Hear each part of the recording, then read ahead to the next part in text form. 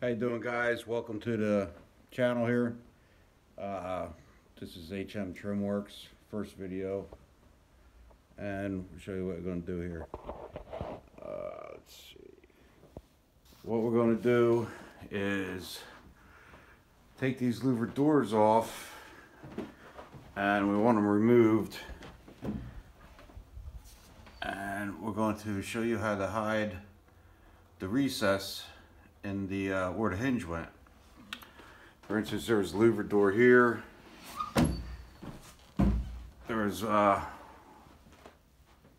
louvered door here, and there's one over there.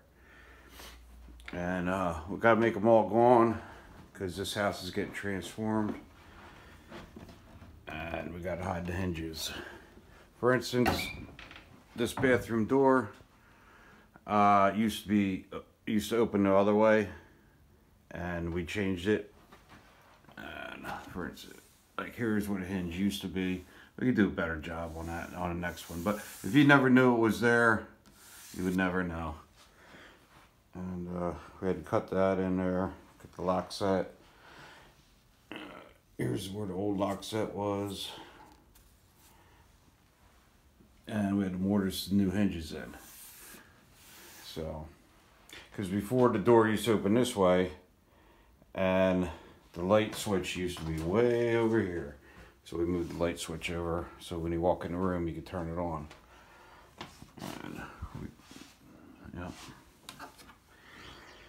So we'll take the hinge off and we will show you how to do that.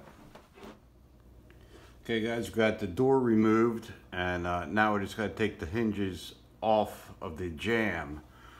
So as you can see, this one has been painted over, and a lot of times the paint bridges, and when you peel it off you wind up splintering the jamb.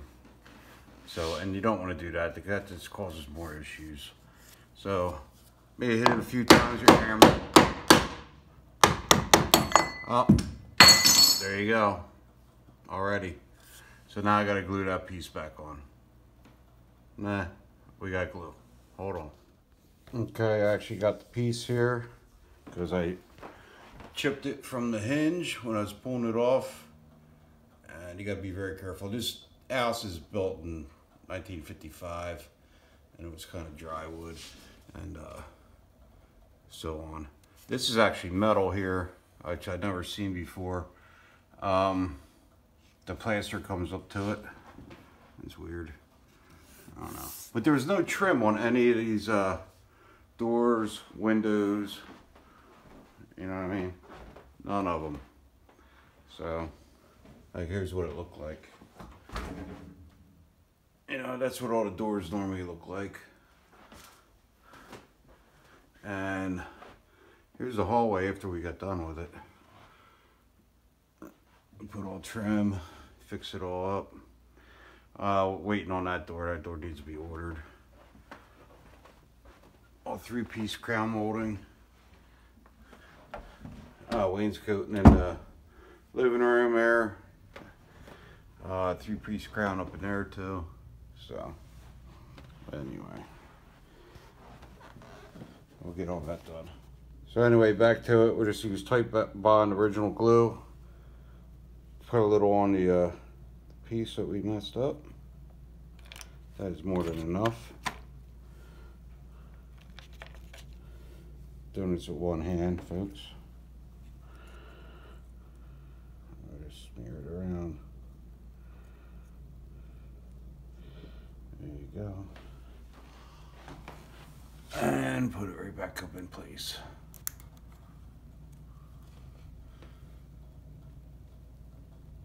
There you go.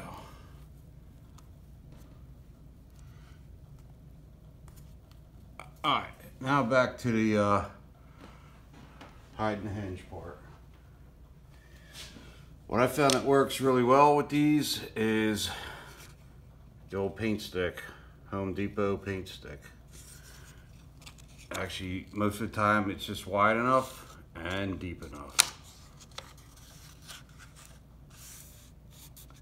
Okay. I'll show you how to do that. Which you want to do is just take your hinge, line it up, and mark it.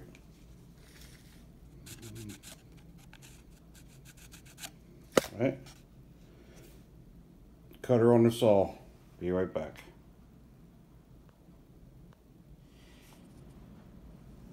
Okay, we're back. You got your piece. You got your piece of paint stick cut to the length of the hinge. Line it up, top and bottom. Just make sure this side here is really flush. All right. Just take a clamp on there, and what I like to do is just follow that corner around with your orbital sander. All right. So it only takes a couple seconds, and we'll be right back. Hold on.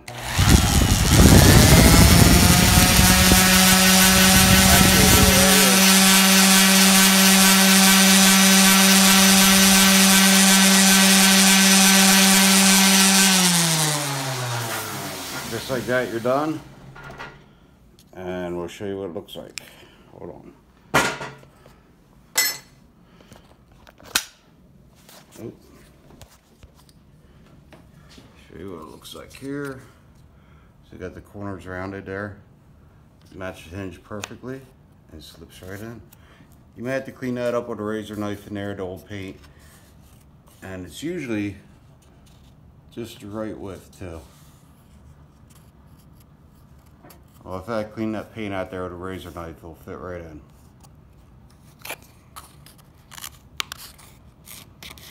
Actually, I just go like that.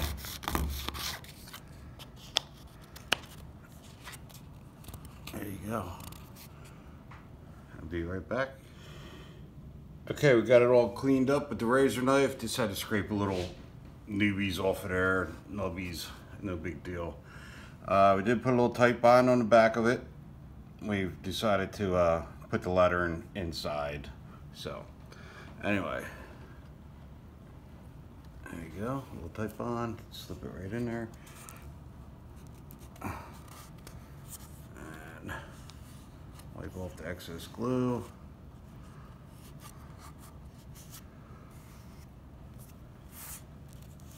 It's kind of hard to see looking through here. And then take the pinless nail, headless nailer, pin nailer. Let's throw a couple in there. Keeping it tight as far as I can that way. And there you go. There you have it. What I like to use is, well, you can spackle it and caulk it, whatever you got handy. But I usually use Painter's Putty 53. And I use this for everything, filling all my nail holes. And I've been using it for years, and it works great. So, just a handy little thing.